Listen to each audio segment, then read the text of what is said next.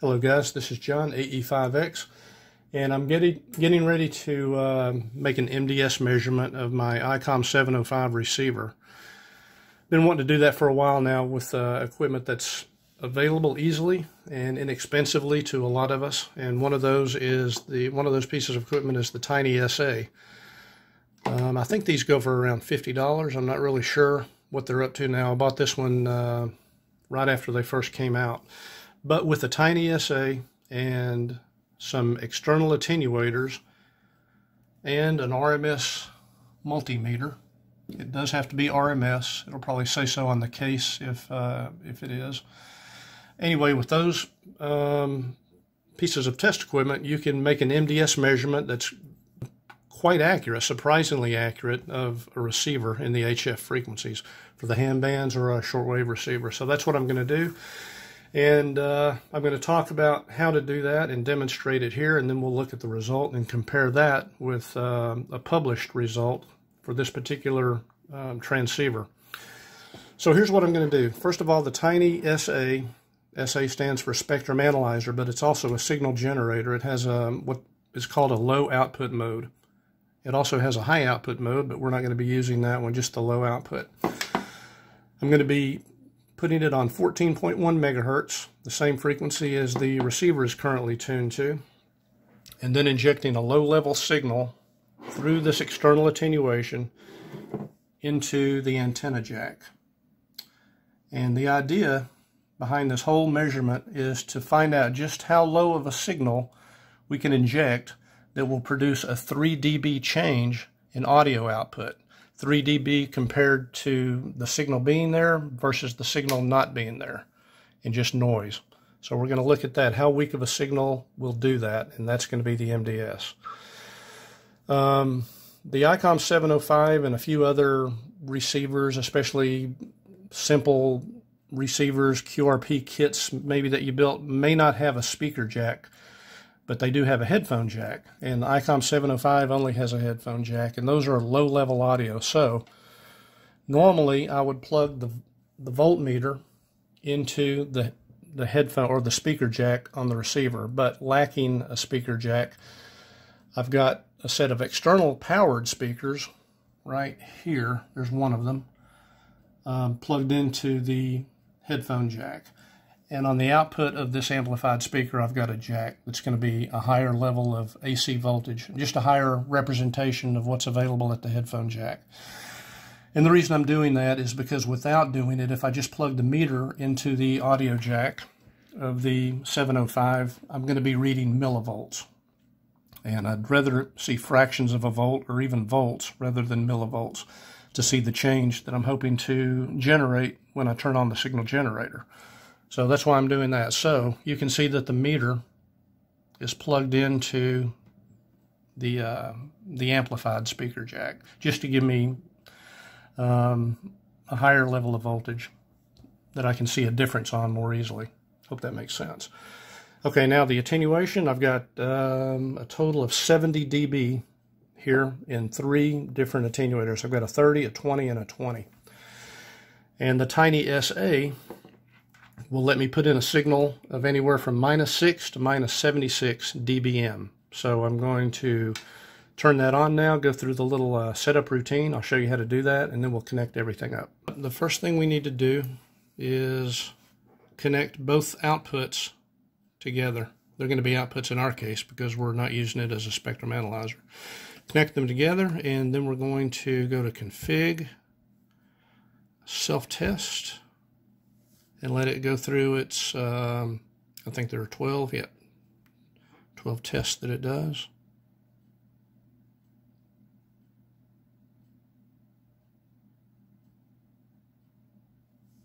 And they were successful.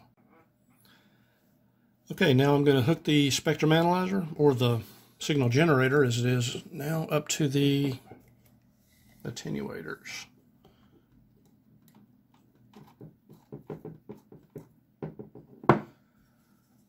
Okay, and now I'll put this in the low output mode. Low out. Okay, this is where I can specify the frequency and the output level. So I'm set up here on 14.1 megahertz. I should also mention that if you're doing this test, to turn off the AGC of whatever receiver you're testing, if you can turn it off. I can't do that with the 705. I can only, where is it? Make it fast, medium, or slow. But I don't think it really matters because the AGC only kicks in with a large signal at the input, and the whole definition of what we're doing is to see how small of a signal we can put in. So I don't really think that matters.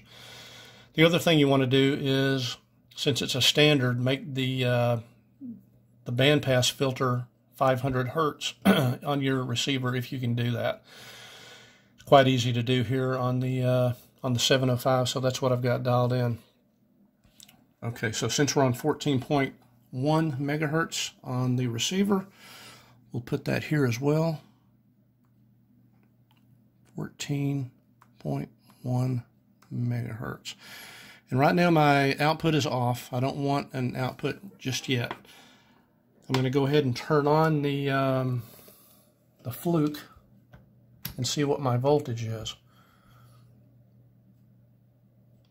And it's at about half a volt RMS. And I can change that by changing the volume on the, you can see I'm going up to 1.5, 1.6 volts. But I don't want it there, and I'll explain why in a minute. I want it at half a volt. So let me turn the volume back down. This is where an analog meter would probably be easier, because I'm kind of oscillating all over the place here. But that's about half a volt. I'm going to call that 0.5 volts. And that is with no signal going into the RF input of the receiver. All right, before I turn on the signal generator, I want to dial down the level going into it. We'll go all the way down to -76. I'll turn that on, and there's no change in what the voltmeter reads. I'm still at 0.5 volts. What I want to do at this point is adjust the output up to a higher level until I read 0.7 volts on the fluke. Why 0.7? Because to go from 0.5 to 0.7 is a 3 dB increase, and that's what I'm looking for to define the MDS. What level of RF input provides a 3 dB increase in the output at the speakers? And that will be what I call the MDS. So we're still at half a volt with -76 going through 70 dB of attenuation. So right now I've got a 146 negative dBm going into the antenna input. So I'm going to raise this -76 until I see 0.7 on the fluke. I'm going to try to arrange the camera so you can see both at the same time here. Okay. So let me hit the +10.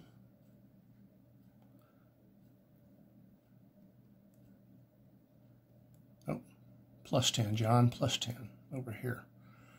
Okay, I'm still below, still at 0.5. I'll hit it again. Okay, I jumped to 0.8.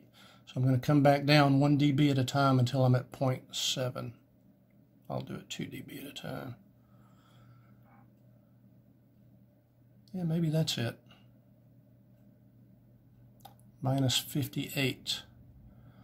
So -58 dBm going through 70 dB of attenuation provides us with -128 for our MDS. Let's take a look at Sherwood Engineering's analysis of the ICOM 705. He found it to have 127, and I'm getting 128. So that's pretty close and pretty impressive considering the fact that he's using very expensive equipment to come up with his measurements, and I'm using something that probably we all have or at least can afford in our ham shacks. And you'll see he's got 3 readings there. -127 is with the AGC off. The ICOM 705 has 2 AGC settings, and those other values are for those. All right, so let me put this back on the meter and the spectrum or I keep calling it a spectrum analyzer, but I'm using it as a signal generator now. Let me turn the output off, and this should go back to 0.5 or close to it. And it does. So why is going from 0.5 to 0.7 representative of 3 dB? Because the formula is output divided by input times 20 log. We're probably used to multiplying by 10 log most of the time. That's for power, but for voltage it's times 20. So 0.5 times 1.4 gives us 0.7, and that 1.4 is the multiplication factor to go from 3 dB, either positive or negative. So anyway, I hope that makes a little bit of sense and shows you that you can do this at home. Probably the only thing most people would need to buy would be the external attenuators, because so many people now have a TinySA, and most people have a digital multimeter, and most of those do read an RMS. It's very important that it does that, or that formula that I just mentioned doesn't work. You'd have to use a different one. But if you do buy external attenuators, I would suggest getting them anywhere between 60 and 100 dB, and that way the level that the TinySA is capable of outputting will fall to within the MDS of most receivers. And I would recommend buying SMA attenuators if you don't have any now, instead of N-type that I have here. The SMAs are much smaller and less expensive and easier to store somewhere. Anyway, hope you got something out of this, 73s, and thanks for watching.